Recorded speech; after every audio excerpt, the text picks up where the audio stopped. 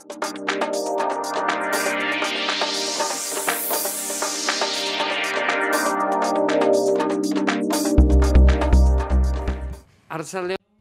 good afternoon.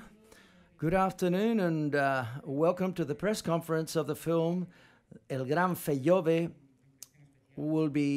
Has a special screening within the official selection of the 68th Film Festival here in San Sebastian. To talk with about the film, we've got the following people. We've got Carlos Rossini, DOP, Carlos Osa, producer, Cristina Velasco, producer as well, and the director, Mr. Matt Dillon, it's a pleasure to have here once again, by the way, in San Sebastian. So thank you very much for being here. And now let's go directly, let's cut to the chase to the question. So whoever wants to ask a question, please raise your hand and we'll give you a microphone. I hope you can hear me, Mr. Dillon. Good. Okay, there's a question there, it seems. She's speaking English. I need to do the obvious question, how all this came up and why this particular figure you chose to do a film about? Yeah, that's a good question. It was really a very organic process, the way it came to be. I didn't really set out to make a documentary about him. It just sort of evolved. And where it really began was way back in the last century, the end of the last century, 1999, when I discovered his music, and I introduced it to the music to a very good friend of mine, who was somebody that I'd say that it really was born out of that friendship that we had and that bond that we had over the same type of music, and that's where it all began. I told him about Fellove, and then he went and made a record with him. He found him at 77 years old, this kind of semi-retired, incredible performer who was living in Mexico City in exile from Cuba since 1955, really. And I was very pleasantly surprised that he actually tracked him down, and then, you know, we started talking, and next thing you know, I was there with him, filming the making of that last record of Fellove. So that's where it all began, and then it wasn't really sure what to do with the footage. Although I thought it was amazing because he was amazing, and he was just a joy to be around. It's such a colorful. It's like the kind of person that walks down the street and your head turns because he's such a kind of it's this exuberant musical personality. And I knew it was great, but I didn't know exactly what to do with it. And so therefore it sat for a while. And maybe that was a good thing to a certain extent. But that's the way it all came to be. And then, of course, it wasn't until many years later that I re-jump-started the project, and really with Carlos Sosa here. Carlos and I met, he reminded me, we first met here in Spain, in Albacete. And I said to him, you're Mexican. 2008. Was that long ago? And I said, do you know Fellove? What happened that we're there? And then we met later in Guadalajara and talked about it some more. Bueno, nos conocimos en una cena con Barry. We met with Lady Barriga at a dinner. I said, let me introduce you to a Mexican. Yeah, you're Mexican. Do you know Fellove? I have no idea who Fellove is. And therefore, the issue of Fellove was in the back of my mind. And we met in Guadalajara, and we talked about the issue again. But it was 2 years later that we met in New York. I was a partner with Cristina. After we met in Guadalajara, I was partners with Cristina already. And we saw in New York City. Yeah. And, you know, and it was just sort of process. And at that time, I had sort of, you know, the idea of the film evolved. And so the discovery happened in the process of making the film. And at that point, I knew the film was going to include this incredible footage of Fellove and everything, but that it would maybe be about the bigger picture of Cubans immigrating to Mexico. This story that really hadn't been told. And then, of course, when I got to Mexico after all this time, it became clear that that story was the story of El Gran Fellove. And then it became very clear that that was our story, you know. And so, I mean, I'll just tell you a little bit like about that part of it was that I had asked Carlos, I said, hey man, I know he's living in a home, but I don't know where could you find him. And then he was able to find him and met him. And he was very old. And I knew I wouldn't film him in that particular state that he was in. But, you know, I know that he'd been asking about me. And when I said that state, his health had deteriorated. He was getting quite old. You know, he was 89 and he had health issues, you know, Parkinson's, Alzheimer's, things like this. And so Carlos found him there, and he reached out to me and said, hey,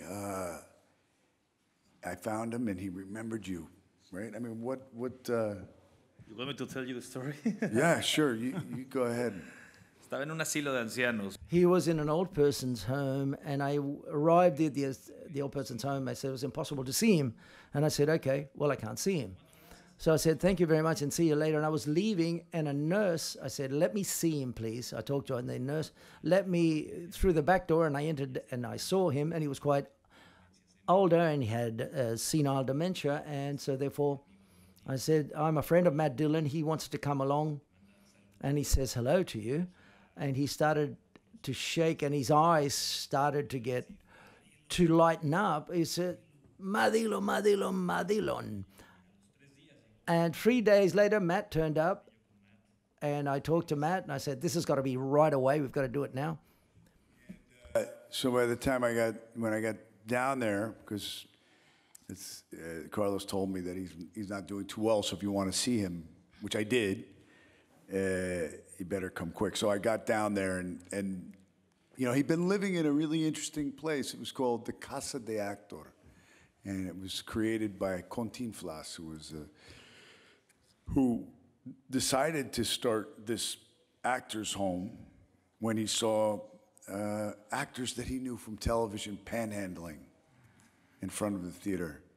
And he became alarmed and said, I have to do something for my fellow actors. So Fellove had been living there for about 5 years. But when I got down there, because of his deterioration of his health, he got moved to the regular hospital. And, you know, and that was a very, you know, it was difficult, you know, to have that. But I did do some interviews with some of the people who experienced this time with the Cubans in exile and the Mexican musicians working together. And they all spoke about Fellove, you know.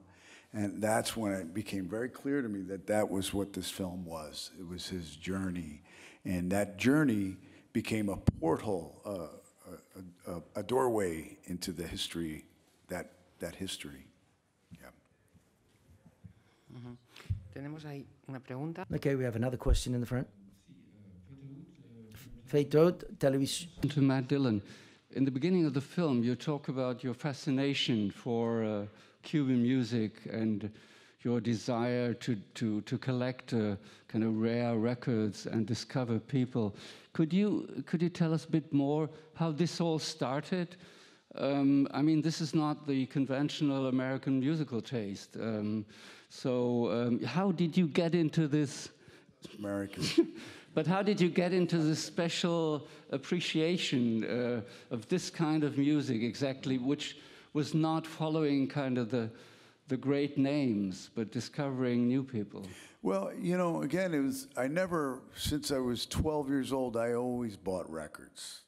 I didn't think of myself as a record collector, but more somebody that just liked music. And, you know, my musical tastes evolved, and I developed curiosities about music. And being in New York is, I mean, it's, you know, a big Latin community, lots of Afro-Cuban music, Puerto Rican music, salsa.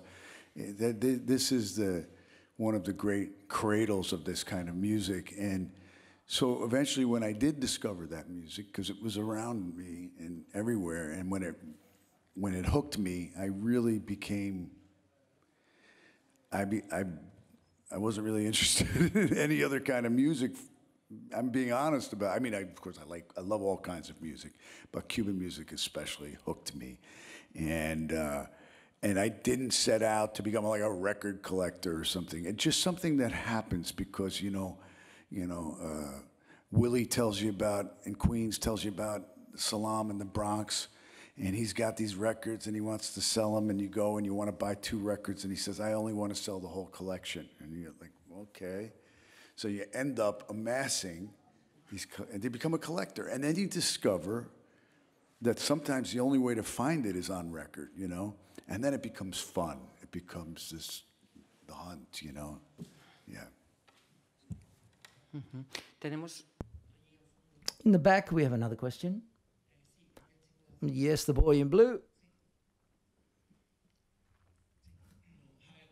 Just for Matt Dillon from Rodrigo from Brazil.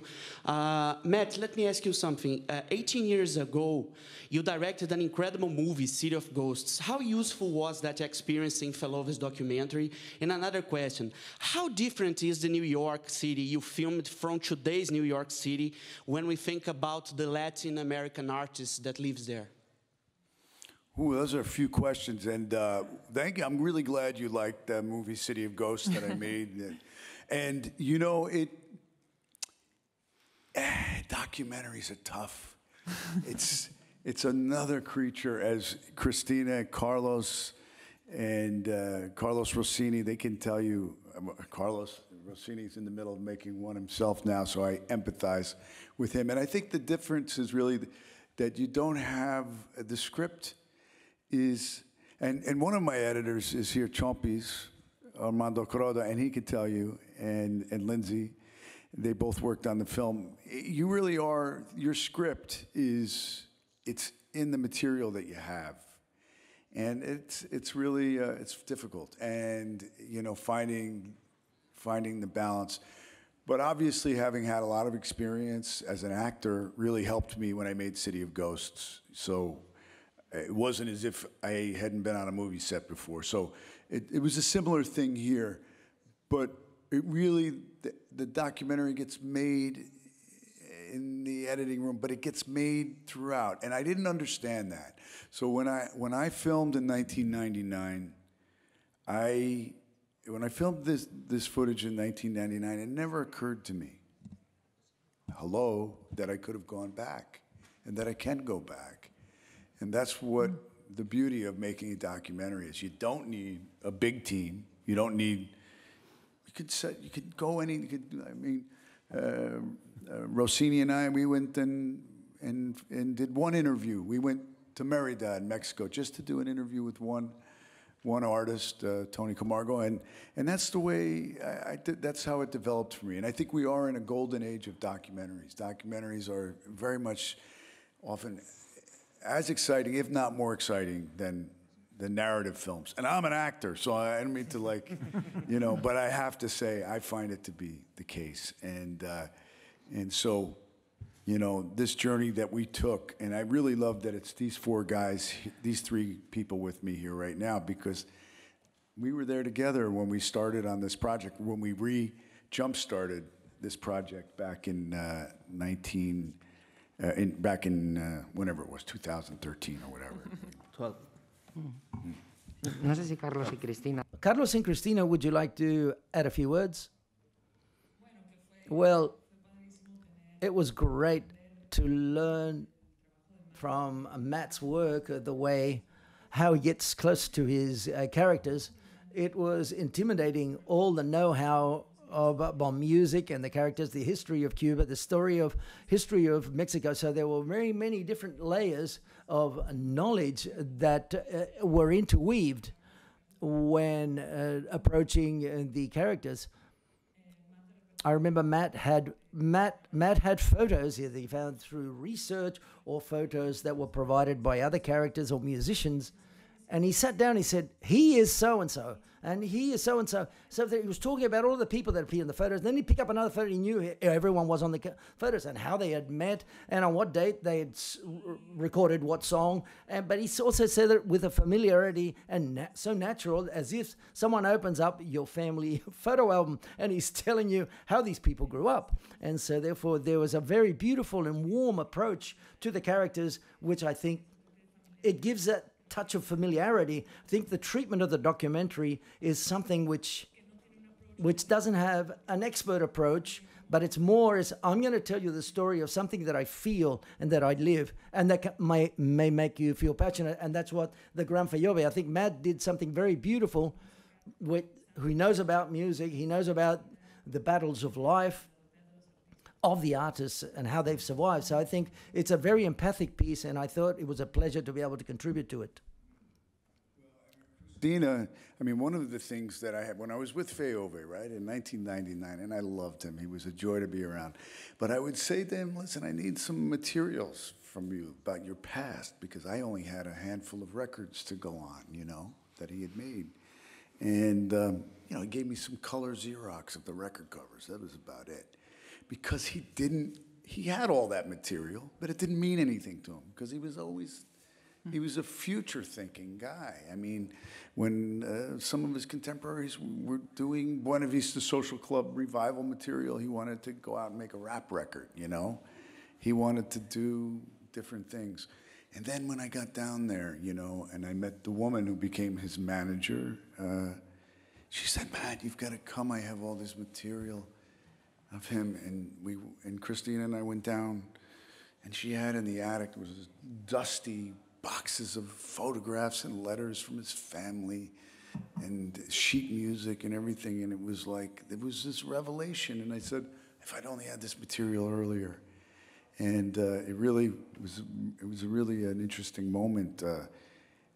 I don't think my lungs recovered from all the dust we inhaled. And would you say, Matt, that somehow from discovering that luggage, I think it was an old luggage full of letters and pictures and records, and you kind of rewrote part of the documentary from that information, right? Yes, absolutely.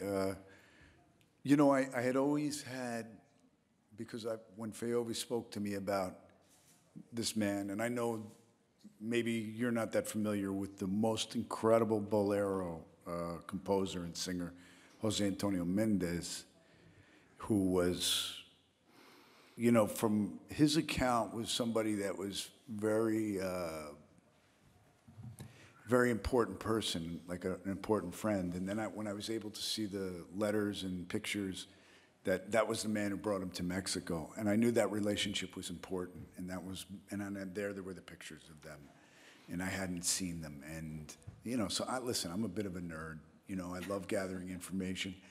But, you know, I will say that I learned something about, and this goes back to the gentleman from Brazil's question about the difference in making documentaries and feature films, is that information is palatable to audiences when you feel for the people that you're telling a story about. And so that was the approach, became emotion first, the man, the person, and then people they're all in. They're going to want to know about the history, the music, the data, the information, but you have to really feel a connection for the people. No sé si Carlos. Carlos, would you like to add anything to all of this? No, nothing. Since we talked, this was 2012 in Los Cabos. I remember we were having a dinner because I just premiered a film. We sat down to have a chat, and we didn't stop talking for hours. And then all of a sudden he tells me the story of Fellove, and I said, it can't be. It's as if he's talking about something that's happening now. And that feeling of presence, of being in the present, I thought it was a film that had to be told about many things that had happened in the past, but in the feeling of the present. And that's what the journalist from Brazil was asking. He says, this idea that how you tell a story and the camera positioning and the camera work in this film makes that you're living it all the time. So therefore, he got me into a journey with the music and a journey with the camera to be able to work in many different places, which was incredible. Yes, and it was like, some of the camera work was pretty heavy, as if you were on set, really. They were asking for a focus puller. I could use a focus puller. Yeah, I would love that. Congratulations, because it's marvelous that you can allow us to get to know these great musicians and base it upon the synergies that take place during the recording of the record, because there's chocolate, Fellove, there's a shock, there's a collision of egos there. So I think it was a great advantage that Fellove didn't know who you were, for example, as an actor, an international actor as you are, and above all, what type of energy did you feel? Because on the film, it's great, the energy you can see when they're recording the record. Thank you. Glad you brought that up, because, you know, literally, when I arrived, there was a group of young people. We're all just like excited to meet this guy because we all were familiar with his music. And Joey had put together a super group of young Cuban musicians, and living in Mexico City. So they took the same journey Fellove did all these years later.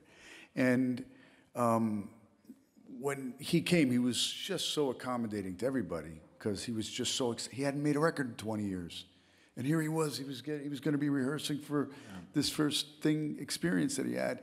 And he was accommodating to me and to the cameraman, but he had no idea who I was. He just thought I was part of the crew and that he was there to prepare for his record. And I was the guy getting in the way. You know, I was just like, well, he's a nice guy, but who is this guy? He thought I was part of the crew, you know, the cable wrangler kind of thing. And then people told him that actually, no, he's a big fan of your music, and he's the one who introduced Joey to the project. And then he developed these expectations that maybe this was going to be this renewed interest in his career. And, you know, this is not somebody who had he had the spirit of a child, you know, like, I mean, a very serious man. I mean that. He was a very serious guy. But when he walked in the room, I mean, it was just this exuberance, joy, and musicality coming from him. But I think in 1999, Buena Vista Social Club had just come out. And those people were his peers. I mean, Omara, they came up together. In fact, he was probably a little bit older. He was part of that feeling movement, but he was a senior guy. He was one of those innovators then, you know, and he wasn't, you know, but he had left in '55. So in many ways, this film is about those who left. Maybe if we look at Buena Vista Social Club, or the people who stayed behind, and we get to, you know, and these were people that left, you know, and I really became, that journey was really interesting to me. So, but the dynamic, going back to the thing you said about the recording, it was difficult because he hadn't done it for 20 years, and he was rusty, and there was tension because there was not that much time or that much money to get everything done in one day. And his talent isn't something you can harness very easily. So in the rehearsal, everything was very loose and free. Joey and he were connected very close together. It was the way he worked so well improvisationally. And then the technical stuff starts to take over in the recording studio. So that took a little while, but I remember the breakthrough. And the breakthrough's in the film with, it's called Descarga. It's called Descarga. It was California Jam Session. California Jam Session. And he just came alive, and everybody was. I mean, it was like, and then after that, he was on his way, and it was like unstoppable. I mean, I got to. I mean, there's little pieces of what he did with me on the street, and he would go for half an hour.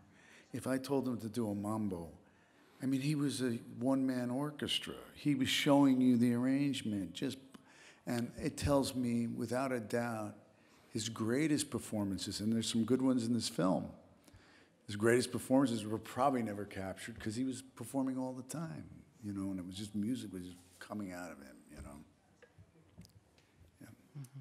Tenemos tiempo para... Time for one final question. Yeah, this gentleman here who asked for the floor. Hi, question is for you, Matt. First of all, congratulations, because I believe you reflect the spirit, the free spirit of this fascinating man, by the way. And my question is a bit more personal. I'd like to ask you whether you keep any, you remember anything of any specific conversations. I imagine there are many, but any specific conversation that you had with Fellove that you keep remembering up until the present moment, perhaps. Thank you. For me, as I had said earlier, when he shared, well, you know, he shared with me things about his background of being black in Cuba, you know, at that time. You know, the discrimination that existed there. And, you know, and he shared that with me. In fact, that he said, I'm 100% black. My background is African. And you know, he talked a little bit about how difficult that was at times, because there was a degree of racism then. And not just that, but he also talked about the style of, there was that. And then the other personal things that I remember was him talking about how he wasn't readily accepted, of course, by his colleagues in the feeling movement, the other artists, but by the mass public, the feeling, and the majority of those artists, they weren't really accepted right away in the beginning. And that's why so many of them left to go to Mexico. And Mexico was the trampoline for success. And discrimination didn't exist there in the same way, in any way that I mean, I'm sure, listen, the world is round, okay? But they were accepted. And I think that is reflected by the artists that I spoke to who were there. And I remember there were a lot of things in interviews that I couldn't put into the film, but Dandy Beltran shared with me a story about how in the 50s, he and the great composer and comedian Zamorita were both black, Afro-Cubano, you know, and they went to a nightclub in Havana, and they were turned away because they were black. And Tintin was with them, the great Mexican comedian. Tintin became so angry, and he argued with them, with the doorman, and then as they walked away, he said, I'm bringing you guys to Mexico because this not going to exist for you there. You know, you'd be accepted. And that's the experience that I found the artists who lived there. It was harder, I think, for the artists that did come from abroad in Mexico when they got older, like Fellove, especially the ones who had no family, you know. I think that was tougher, so. But in general, they were accepted with great kindness in Mexico. That was what was shared with me by Fellove and others, yeah. Okay. Bueno, Okay, unfortunately, we'd be glad to listen to Matt Dillon and the rest of the people involved in the film, but they've got a tight agenda, and then you've got to screen the film later. So thank you. I want to thank you very much for being here, by the way, and best of luck with the film. Thank you.